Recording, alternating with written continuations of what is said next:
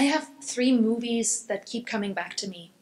One is Life is Beautiful, that I absolutely adore, because it has almost a fairy tale element to it, in a similar sense as Pan's Labyrinth does, which is one of the other movies that I absolutely adore. And I've always liked Stand By Me. It's a kid's movie, yes, but not really. And that's all three of those things. And I've always wanted to create kids' movies with a certain honesty.